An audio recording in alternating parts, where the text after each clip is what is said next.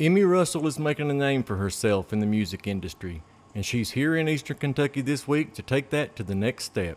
It feels amazing to be in Eastern Kentucky. This is my first time coming back since I was 7 years old, and I didn't get to spend much time. And as a woman, I'm 25 now, so to be able to see it and be here by myself and feel the history and it's weighty. It's really special to me. At Audiology Associates of Prestonsburg, you can live your life the way you want and find the freedom of better hearing. With 40 years of being in the hearing care industry, you'll experience patient care that is specific to you with exceptional follow-up care that ensures your hearing and balance needs are being met. Audiology Associates at 1428 North Lake Drive in Prestonsburg.